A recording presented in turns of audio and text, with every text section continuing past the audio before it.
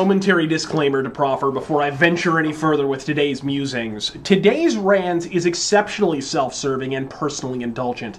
I fully recognize and acknowledge that 99.9% of my audience and regular viewership has little to flat zero interest in the 80s metal band Dokken, its back catalog, or the ongoing war of egos that's characterized their recent history. Having once acceded these facts, I will now continue to rant. If you don't care for it, it's my sincere hope that you hover your cursor over the back button on your browser and let your index finger and gravity do the fucking rest. Dokken is one of my favorite heavy metal bands. Top 5 easily. Don Dokken is probably my favorite singer of all time, and guitarist George Lynch, despite many of the grievances I'll soon regale you with, remains one of the great unsung guitar heroes in all of heavy metal. A temperamental genius, but a genius nonetheless.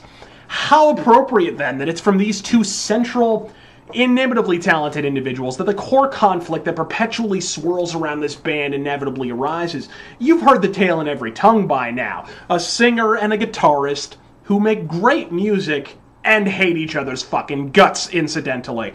Axl and Slash, Plant and Page, Udo Dirkschneider and Wolf Hoffman from Accept. The singer's a prima donna, accustomed to getting his own way while supposedly contributing little of creative import, while the guitarist inevitably wishes he could just fucking sing, and in so doing quintuple the mass of his already Alpha Centauri-sized ego. And I recognize that there are just some blathering dipshits, and if Tumblr's any indication of fucking a lot of them, to be honest, who listen to Dokken strictly for George Lynch's guitar playing and say fuck you to the rest of the band because it's too cheesy, and to that all too common half-wit opinion I can say only right back at ya, assload. I strongly challenge the contention that George Lynch today is the immutable genius 15-year-olds proclaimed him to be in 1987, and I don't even feel the need to bolster that contention, as the man's recent output seems to fulfill that function more than sufficiently. Souls of We is the kind of band a washed-up rock star would have formed in 1998 in order to appear sufficiently edgy to the darkest, most disaffected elements of the local junior high school. And lest we forget the leisurely nu metal affectations of Lynch Bizkit's 1999 masterstroke Smoke This. Yeah, judging by your 58-year-old Vince McMahon physique and the fact that you can bend forks with your fucking face, perhaps the album should be entitled Inject This.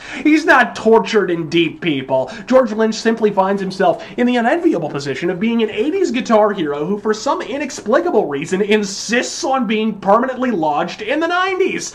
I mean, what the fuck? Isn't that like Queen refusing to play anything from before Freddie Mercury died? I suppose it's just as well, since the 90s is apparently the only decade that just outright refuses to fucking end. But either way, his recent Lynch Mob, TNN, and Souls of We offerings are monuments to mediocrity, which would be considerably less noticeable if Don's version of Dokken hadn't just released two of the best albums of their motherfucking career back-to-back.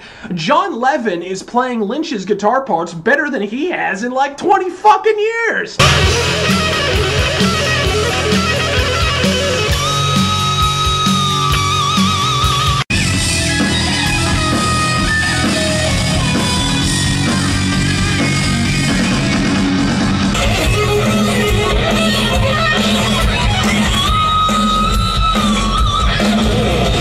The butt-fucking awful music I could excuse, but for the steady stream of horseshit excuses for why he isn't working with Dokken anymore, when the simple fact is that George Lynch can barely get along with George Lynch, let alone anyone fucking else. Oh, I'll never work with Don Dokken again. He's a drug addict with a substance abuse problem, says Lynch, with syringes protruding from his ass, 5 minutes before appearing on stage with his new singer, Oni Logan, who's so tits-up, full-on, shit-faced drunk, he literally fell on his ass and shit himself on stage during the one and only Lynch Mob concert I've ever attended in my fucking life. This man's rehab sponsor has a rehab sponsor. Consider that bullet not fucking dodged, my friend. I actually met the man last year at a guitar clinic he held in downtown Phoenix. You can accurately surmise within the first 10 seconds of conversation that he is the biggest throbbing member in contemporary music, yet he insists on maintaining this fabricated air of mock civility all the same when you know just beneath the veneer he's envisioning new and exciting ways to throttle you in your fucking sleep, which after enduring 25 minutes of Lynch fondling his fretboard like Michelangelo Baggio with half the talent would be a welcome fucking release. Would I like to see the classic lineup of, Pilsen, Dokken, Brown, and Lynch don the hot pink Arsenio Hall leisure suits and give it one more go? Sure, I fucking would. But George, this is imperative. In order for that to happen, you need to shut the fuck up.